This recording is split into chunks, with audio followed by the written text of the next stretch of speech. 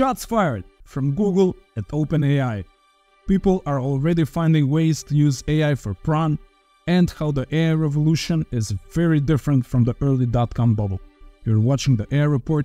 We have a lot of exciting AI news for you today. Let's get into it.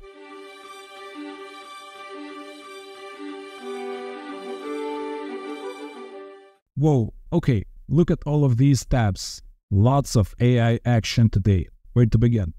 Just so you know, I purposefully tried to reduce the number of things I cover. I want to only include the most relevant things, but today is just one of those days that has a ton of interesting, fascinating, and scary developments in AI.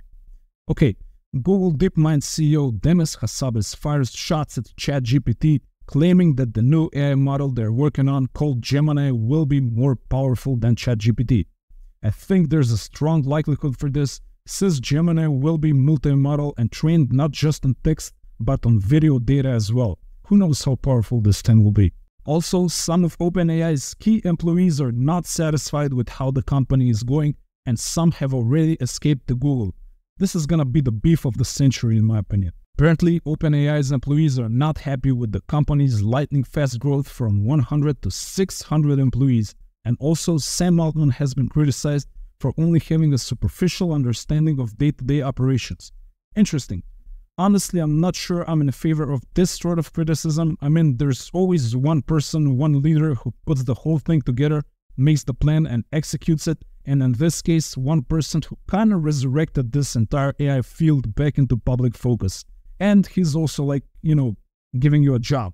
I also have some employees in my other businesses. Sometimes you just need people to do their jobs, trust your vision and leadership, and not really worry about things above their pay grade. To me, it seems like Altman is actually doing a lot of good for the field, and maybe even the world in general. But people are free to do what they want. Employees leaving OpenAI is not a good thing for them, and the people going to work for the biggest rival is even worse. So yeah, let's grab some popcorn and watch a good fight. Tesla wants to cut their dependency on NVIDIA chips and will start working on AI hardware of their own, nicknamed Dojo. Cool name. AI is a key field for Tesla because, you want those self-driving cars to not identify you as a crosswalk and run you over. The last trillion-dollar company for today, Microsoft, introduces a new system for training large AI models called Zero++. It will improve training efficiency and reduce training time and cost. This kind of news is a bit underreported. It doesn't really sound sexy because A, it's Microsoft. They've never really been like the cool hipster startup where CEOs go on ayahuasca journeys.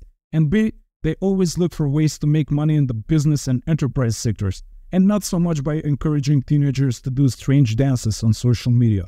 And that's why they're making so much money. Look, Microsoft is like your dad's favorite company. If you're under 25, you probably don't even have a single contact point with Microsoft.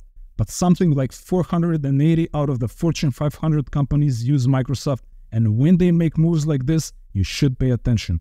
Zero++, this thing sounds like a super boring business clip-on-tie accounting nerd stuff.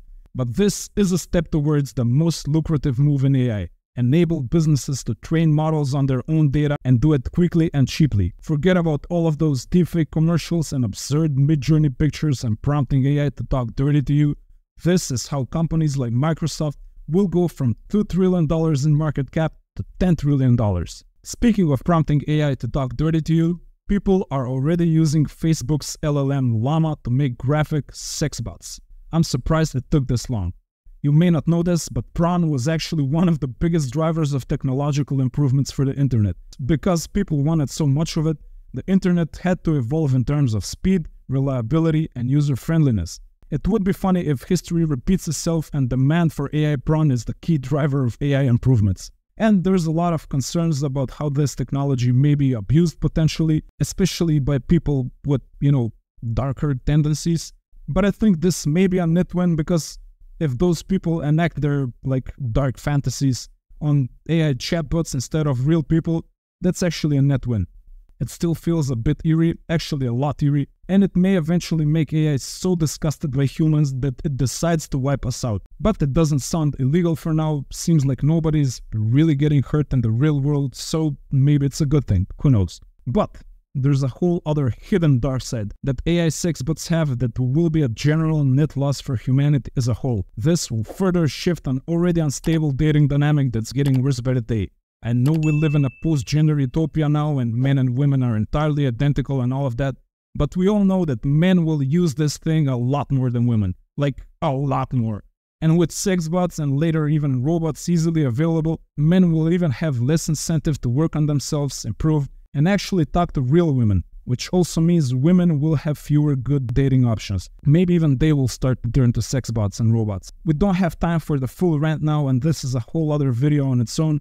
Keep an eye out for a video coming soon on this channel on how AI will affect dating. And since we're on that topic, the founder of a new dating app believes exactly the opposite. Lior Baruch, the founder of AI Tech, uses AI to connect people better by asking people insightful questions about them and matching them with potential partners based on their answers. Their algorithms use many data points and predictors of successful dating experiences to train their AI. This sounds like a good idea for people that are looking for a more serious thing maybe. I just don't think it will work exactly like that. Men are more visual when it comes to choosing partners. Something like 95% of this channel's audience is men, and we can all pretty much guarantee that we start with the looks, and in many cases, we just end there. These insightful questions may be relevant for women looking for a husband and 2.5 kids and a dog and a mortgage, but also it's not so simple for them as well, because attraction for women is, well, that's a whole other topic for another video as well. In fact, for a whole new channel probably. But hey, if these guys can use AI to understand women, hats off to them. I think we will develop a super powerful godlike artificial general intelligence and it will still not understand women. Speaking of things that are hard to understand, let's talk about art. Nikolai Tangen, a Norwegian investor, art collector, and I'm guessing a polite guy with great table manners based on this picture, sees nothing wrong with AI creating better art than humans. His quote, "Hey, if AI creates better art, that's fantastic. If you create something which is even more aesthetically pleasing, what's wrong with that?" End quote. Well, for art consumers, probably nothing wrong. For art creators, well, that's actually an interesting thought experiment. Art taste is subjective, and art is not supposed to be a competition. At least that's what my elementary school teacher told me. So we can't even say AI will create better art because, in a way, one piece of art can't be better than another. The aspect of art that AI can affect the most is its economics. We've heard tons of great stories about the stereotypical starving artist, but when AI creates 1 million abstractionist paintings a minute, 7 of which will be true masterpieces just by dumb luck, and the artist person needs 6 months and a lot of pain and alcohol to produce just one painting, it will be simply impossible for our struggling creator to pay the bills. The starving artist may actually die from starvation this time. One possibility I think is very likely is that very few things actually change when it comes to AI and art. Art patrons will simply value human art because that's just how we're wired. And while AI art will clog the world, human art will have a premium price just because an entire human life and experience and learning and suffering have gone into producing it. Computers have been better than humans in games like chess for years now. And yet nobody would watch a game of chess between 2 AIs unless they themselves want to become a chess AI. I'm sure one day we'll have robots that have the coordination required to fight in the UFC. And finally someone will be able to beat John Jones. But who would want to see a fight between a robot and a human? When it comes to games and competition, human beings have this pesky morality circuit that we can't seem to get rid of, and it requires us to value games that are fair. That's why AI and humans won't really compete in many of these creative or expressive endeavors. Okay, I just talked about art for a few minutes straight. It probably sounded super obnoxious, but the good people of Reddit are here to talk about something even more obnoxious and make me look not so bad in comparison. And the only thing that's more obnoxious than art is fashion. So we have the first AI-generated fashion show here, created by using only open source software on affordable hardware. Let's take a look.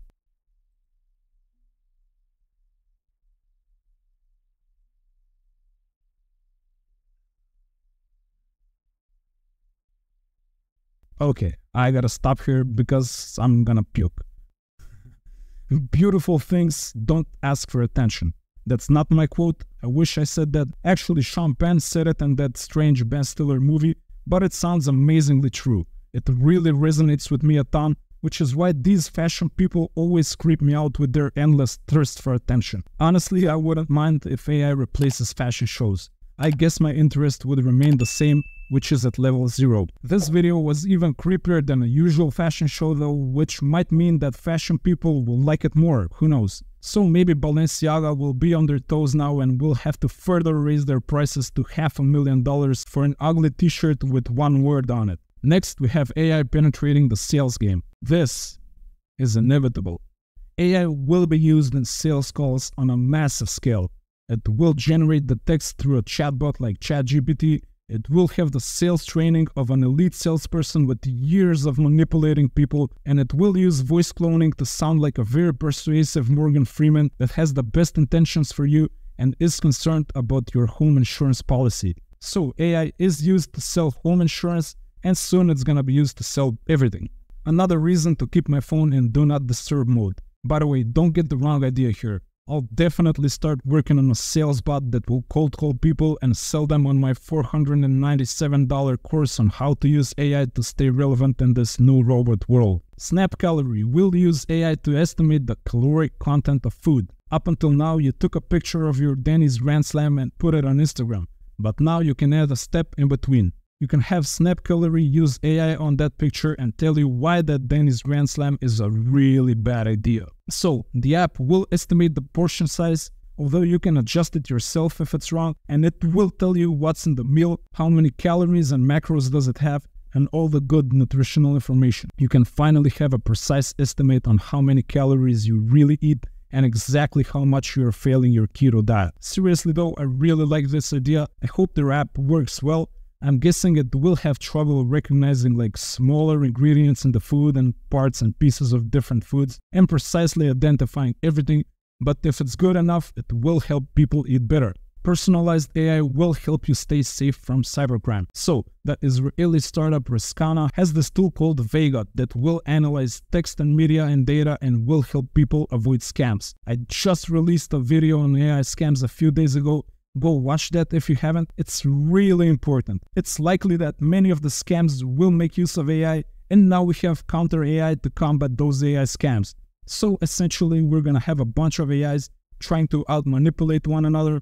Man, what a time to be alive. Former Google CEO and possibly person with great eye contact based on this pic, Eric Schmidt, thinks that the 2024 US elections will be a mess because of AI misinformation. Well, I mean, kind of.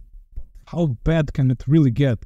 Politicians are already liars. The US has just 2 parties, both of them are equally bad. The elections are basically one giant theater play where the taller, wider, crazier male wins. Does it even matter who wins? No, seriously, this will be a problem. Schmidt thinks that social media platforms have the responsibility to try and label AI-generated content, and that should be a good short to medium-term solution. I agree. I don't think it will do much good because people out there will believe anything, flat earth anybody, and the crazier the thing is, the harder they will believe it. But still, the platforms should do their jobs and not just allow misinformation to run rampant. Speaking of misinformation running rampant, junk websites filled with AI-generated text are pulling in money from programmatic ads. If you haven't been brutalized by the SEO world like myself, this might be news to you. But if you're a blogger or a content creator, you will know that this has been an ongoing problem for years, although now it has got much, much worse. People simply spin up websites, have AI generate ungodly amounts of low-quality content, and earn money by displaying ads. Sounds like a pretty good business idea actually.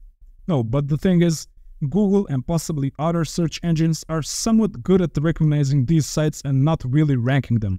Typically, these sites will either never rank at all or rank for a short period of time and then get penalized and removed from the search results. It's a short-term play that's not really that lucrative for most people. There are some people who eventually make a good buck out of it, but luck is also a huge factor, and in a few months they usually have to do a different thing. Don't ask me how I know this. The thing is, I'm not sure this will be a huge problem. It is a problem for sure, but search engines may have the solution for it. I like this comparison between the internet bubble and the AI revolution. James Revshark Depoor from The Street says that AI is different because there will be a lot fewer new companies created. probably because of the bigger barrier to entry. Training LLMs is not cheap nor easy for now, and we only have a few big players that are really the movers and shakers in the industry. But on the other hand, we're already seeing AI having a lot of use cases for businesses, which was not the case during the Dotcom bubble. Yeah, good points. Although I think we will start seeing more AI startups as time goes by and people need more custom solutions. And San Francisco-based venture fund Kindred shared the same opinion. They believe that we will see a massive explosion of startups, all thanks to AI. They think AI will allow more people to become creators, and we will have more application layer, hardware, infrastructure, and tooling companies. Yeah, as I said, I have a similar opinion. Obviously, huge companies with megatons of data will benefit from AI the most, but small creators will be able to become a lot more effective and even more versatile. I can attest to this myself. I'm a one-man team for now, not to tap myself on the shoulder too much, but I'm like the John Wick of AI videos. I do everything by myself, I ask for no help, and I'm pretty effective at times. And I expect to inspire legions of copycats very soon. You're all welcome. And finally, we're at the last piece for today, and it's a good one. A research paper published this month by the National Bureau of Economic Research suggests that the last time we had even a moderate increase in interest in deep learning and AI technologies, we actually had a growth in jobs, especially high-skilled, cushy office jobs. What we have now is a huge increase in interest in AI technologies, and that can easily result in even greater growth in jobs. Wow! We got through it. That was the AI report. I don't think we've done a longer AI report so far. I hope you learned a lot today. And if you don't hit those like and subscribe buttons now, I'm gonna set myself on fire in the next video. I'll see you tomorrow.